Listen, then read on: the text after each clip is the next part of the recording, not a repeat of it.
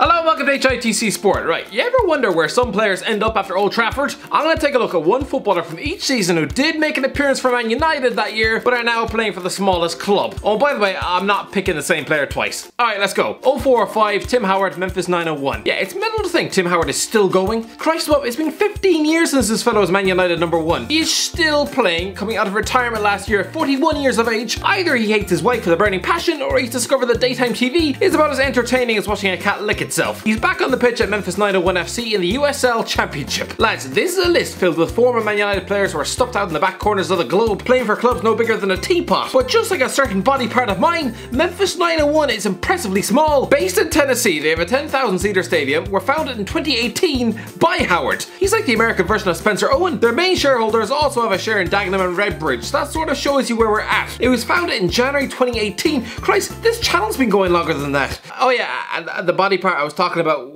was my baby finger. Look at it, it's like a mouse's eyelash. 0506, Giuseppe Rossi, Real Salt Lake. Who remembers Giuseppe Rossi, the Italian-American version of Diego Forlan, with both players clearly reading from the same script? Spent 3 years permanently chained to the Old Trafford bench before exploding into global superstardom with a bunch of goals at Villarreal. To be fair, this guy did score for Man United during the 0506 season, but then again, it was against Sunderland, one of the worst Premier League sides to ever exist. Christ, that defence would probably have been penetrated by a terminally ill donkey. Anyway, this guy is only 33, but injuries have literally chewed his career into soggy wet pasta. After spending nearly 2 years unemployed and spending last January training with Man United out of sheer goddamn pity, he's recently passed a trial with MLS team Real Salt Lake. The fact that a former international Italian striker with over 100 goals in European football was forced to partake in a trial for a Utah club formed in July 2004, it must have been like a slap in the face. 0607, Phil Marsh, Pilkington FC. Okay, most Man United fans won't have a clue who or what a Phil Marsh was, but lads, he did actually play a first team game for you during the 0607 season. A 19-year-old striker, he started up front alongside Ole Gunnar Solskjaer in a 2-1 League Cup win at Crewe Alexandra. Poor old Ollie, a Champions League winner being chucked in with a bunch of kids. Who did they think he was? Michael Jackson? Clearly that must have been a degrading punch to the ego. Who else played that night? Richie Jones, David Jones, Kieran Lee, Michael Barnes, Ryan Shawcross. It's almost like Fergie chucked the contents of a septic tank onto the goddamn pitch. Anyway, while Solskjaer has gone on to manage the club on £6 million a year, his strike partner from that night, by contrast, is currently 33 and playing in the 9th tier of English football for something called Pilkington FC. Sure, they were formed in 1938, but make no mistake about it, they're a glorified pub team filled with defenders who probably spend their evenings working the drive-thru at Costa Coffee. 0708, Lee Martin, Ebbsfleet United.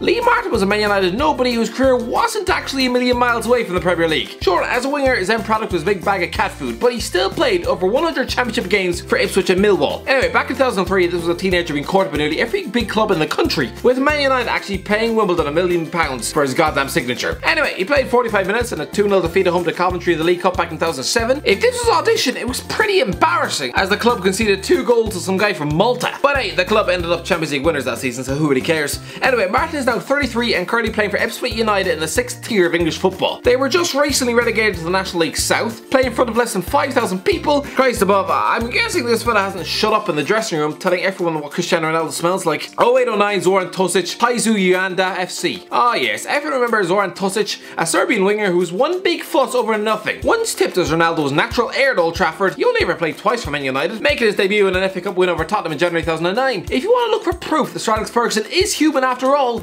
then Tosic is walking evidence that he also makes mistakes. Fast forward over 10 years, and while Ronaldo is still going strong at the top of Serie A, Tosic is 33 and slumming of Taiju Wanda FC out of the backers of the Chinese 2nd tier. This club were formed in January 2017, play at something called the Taixing Sports Centre, and were clearly named after a goddamn furniture shop. 0910, Gabriel Obertan, Buyukseher Beledi Erzurumspor. Gabriel Obertan is probably thankful there's no such thing as 10-year Man United reunions. Listen, most of the players in this list were mostly reserve teamers at Old Trafford with no real expectations, but Obertan was a first teamer who played nearly 30 games for the club. There is no excuse for this. The fact he's only 31 years of age and currently seeking employment at Buyukseher Beledi Erzurumspor in Turkey's 2nd tier, oh, it's all kinds of humiliating. Whereas former bench-warming teammates are now currently earning wages at decent clubs like Leicester, Lyon and Watford, this guy by contrast is playing for one of the most obscure clubs on the planet. Honestly, their name alone looks like somebody just vomited a bowl of alphabet spaghetti onto a page. If Fergie a guy who believed in him enough to sign him from Bordeaux. If he ever finds out where his former protege is,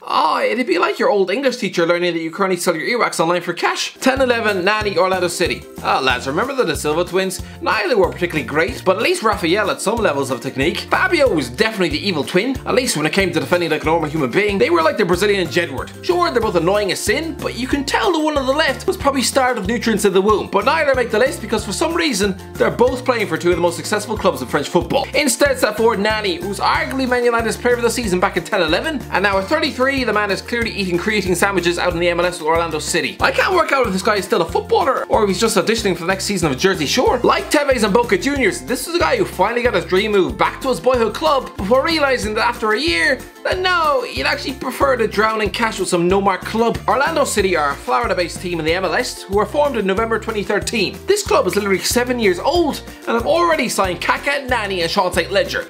They probably don't boast about the last one. 11-12 Zeke Flyers Swindon Town. Ezekiel Flyers was another fuss over nothing. A promising young left back who made his debut for the club at 19 years of age in a 3-0 League Cup win at Leeds United. Christ above, this fella played Champions League football that season. Groomed as the natural heir to Patrice Evra. Instead, he was just a big bucket of horse stick. Anyway, he's only 27 in the peak years of his career and is currently the Swindon Town left back in League One. But don't get me wrong, Swindon are an historic club and were formed in 1879, but let's not kid anyone, they are a small club. Despite being briefly chucked into the media spotlight when they were sponsored by a football magazine and employing a borderline nutcase in the dugout. 12-13 Anders Lindegaard Helsingborg. Anders Lindegaard is a man who once kept David De Gea out of the Man United lineup. But let's be honest, he was just another Thomas Kucek. This club had a proud history of employing world-class Danes between the sticks, but this man clearly a championship standard stamped on his head. Anyway, he's currently 36 and still going strong for Helsingborg out in Sweden, a team coached by Olof Milberg, who in 5 years is probably going to be 60% beard. To be fair, they're a moderately successful club out in Scandinavia, but let's be honest, most people only know of them because they employed Henrik Larsson. 13-14 Alexander Butner, New England Revolution. Let's be honest, I think most people could tell from the off that Alexander Butner couldn't really defend. Another bang average left back who was decent going forward, but was like a virtual cow pat when it came to clearing the ball. A perfect example of that fact is that yes, he did score in Sir Alex Ferguson's last ever game. Great, but he also formed part of a back four which conceded 5 at West Brom. So is it any real surprise that at the age of 31 he's out in the MLS with New England Revolution, a 26-year-old club coached by Bruce Arena. 14-15 Marnik Vermigel, MVV Maastricht. Alright, hands up, who actually remembers Marnik Vermigel? Some Belgian right back who actually made his debut against Shamrock Rovers. So did Ronaldo when he moved to Real Madrid.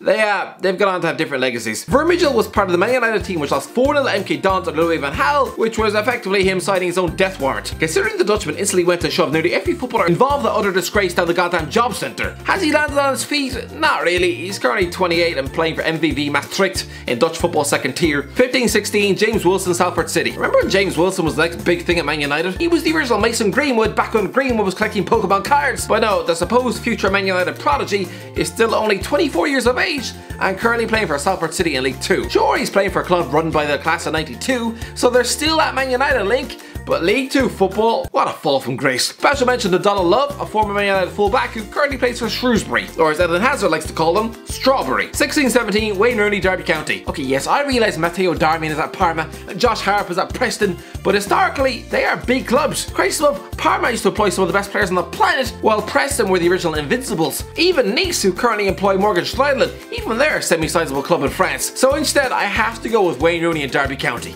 Yes, I realise Derby are a big club in their own right. Yes, they had massive success under Brian Clough, but I just think Preston's incredible dominance in the black and white era just shades it for them. Sorry, Derby fans. 17-18 Marouane Fellaini Shandong Luneng. Okay lads, very few footballers from the 17-18 season are currently at small clubs. I'll go for Marouane Fellaini, I suppose, who's currently stuffing cash up his nose at Shandong Luneng, but lads, it's ignorant to call them a small club. Unlike some Chinese teams, they actually have a history. They were formed over 60 years ago, playing a 56,000 seater stadium, and have won the Chinese Super League 4 times. But still, who else am I gonna pick? 18-19 Matteo Darmian Parma. Again lads, I realise Parma are a big club still, but they're the smallest one I can pick from last season, because the only other departures from last season played Inter Milan and PSG. So yeah, closing off the list, Matteo Darmian playing for a club who've had more makeovers than Kim Kardashian. Christ above, this is a club who get refounded every 6 years. They're almost like a goddamn zombie. Surprised they're still standing. The club must stink of death. Anyway, that's the end of it, lads. Let me know, are there any that you disagree with? Let me know in the comments section below. If you enjoyed the video, don't forget to like, share, and subscribe. And as always, I'll talk to you in a while.